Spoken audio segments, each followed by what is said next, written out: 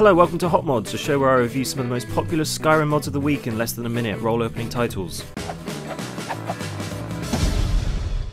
Our first mod is Heartmere Isle by Spatial Katana. Head to the lighthouse near Solitude to find a boat that leads you to Heartmere Isle, a huge island with a main quest to become the Thane of the island. The mod also features custom voice acting, which leaves a lot to be desired. You sneaky little cadget. However, the mod's been out just over a week and has over 6,000 subscribers, so be sure to check it out, there's lots to see. Next we have Soul Riggin by Grinch. This mod also adds an island, but it's a little bit more simple. Just southwest of Riverwood is the small island of Soul Riggin, a quaint little mini island with loads of detail, and it's a nice little immersive addition to Skyrim. But it only has around 100 subscribers, but it deserves more, sad face. And last we have Playable Child Race by LFS Battler, which enables you to play as a child, obviously. You've got a few hundred subscribers, so there's clearly a demand for naked playable children. It works in theory, however it's limited in how much you can edit the child. Still, if you merge it with Race Menu, you can have a lot of fun. Thanks for watching. If you like this, then great, but I left the oven on, so bye.